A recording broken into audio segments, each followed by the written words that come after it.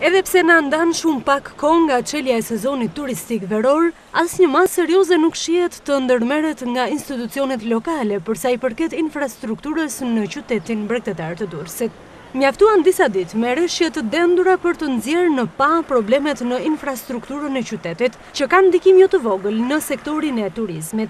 Kamera e televizionit Adrianet sjell pamje të disa akseve kryesore në qytet, por edhe rrugë të cilat janë katandisur si mos më keq.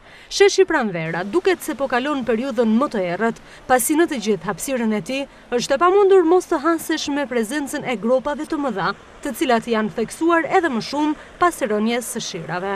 Nuk janë vetëm kalimtarët ata të cilët hasen me vështirësi kur kalojnë mbi të, por edhe automjetet.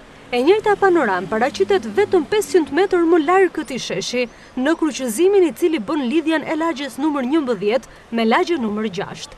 Në zemër të kryqëzimit janë krijuar gropa të mëdha, të cilat vënë në vështirësi qarkullimin e automjeteve, por jo vetëm. Të gjitha nënat me fëmijë të vegjël duhet të tregojnë kujdes në momentet që kalojnë në këto hapësira, pasi rrëzimi në to mund të jetë fatal.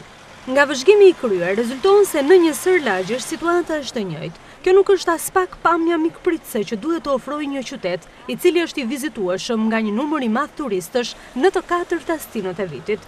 Rrugët janë vepra publike dhe si të tilla duhet të mirëmbahen, duke i u përgjigjur qytetarëve për kontributet e vazhdueshme që derdhin në arkën e shtetit.